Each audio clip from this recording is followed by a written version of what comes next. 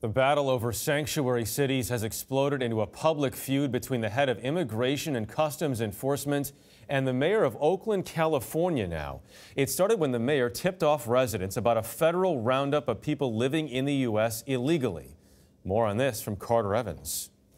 This video shows one of the 150 undocumented immigrants being arrested in a multi-day targeted sweep throughout Northern California, including Oakland, where Mayor Libby Schaaf publicly warned the community that ICE agents were coming.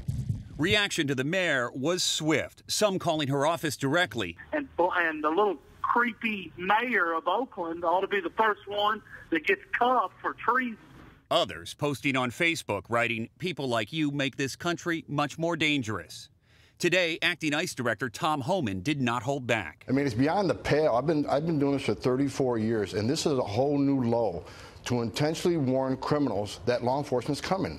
I just can't believe it happened. She gave them warning, and there's 800 that we were unable to locate because of that warning. We're here at Oakland City Hall, where the mayor is unapologetic about tipping people off to the recent immigration roundups. She says she's even willing to go to jail to protect her city's sanctuary status, and we're here to find out why. Every day as a mayor of Oakland, I make decisions that are criticized. That comes with the job. But now you're being accused of protecting people with criminal records. What I did was my job as the mayor of Oakland and reflective of the values of the people that I represent.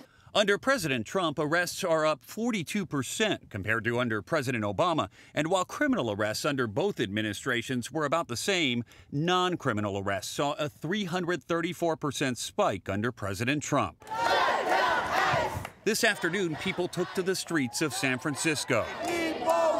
Can I ask you a question really quickly?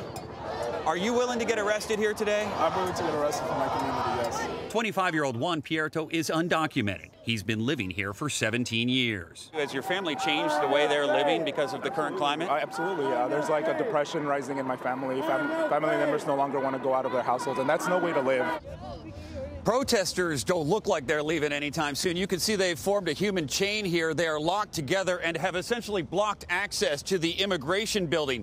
ICE says the deportations will continue as planned. As for tipping off her community, Oakland's Mayor Schaaf says she'll do it again. Jeff?